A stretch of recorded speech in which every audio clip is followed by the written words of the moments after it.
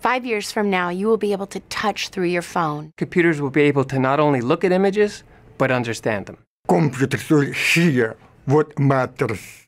The computer system will know what I like to eat better than I do. Computers will have a sense of smell.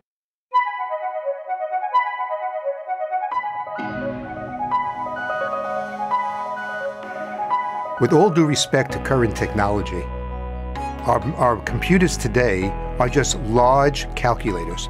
They calculate very fast, and they calculate lots and lots of data, but they really don't think.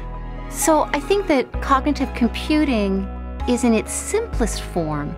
How do we get computers to behave and think and interact the way humans do?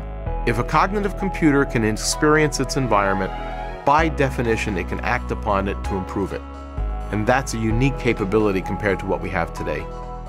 In today's world, we always provide imperfect answers because we don't have all the information. What cognitive systems will allow us to do is to be able to collect that information from what is seen, from what is heard, from what is felt, and use that information to provide a more accurate answer to the problem at hand.